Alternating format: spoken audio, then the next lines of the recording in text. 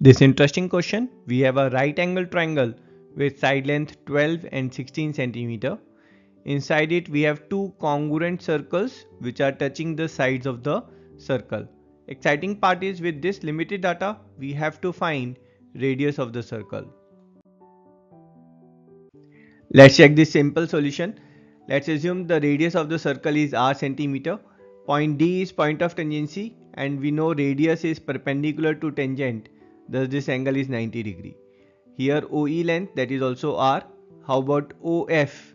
OF length is r plus 2r or 3r centimeter. And how about AC length?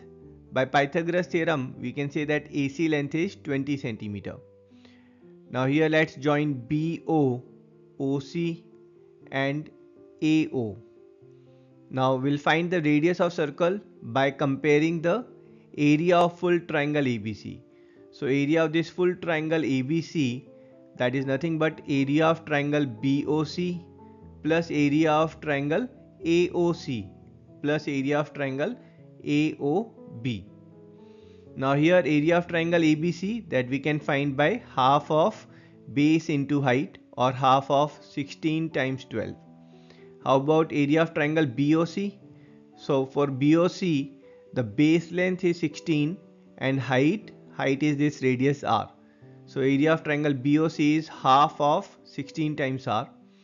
COA, same way COA will be half of 20, that's the base, times height which is r.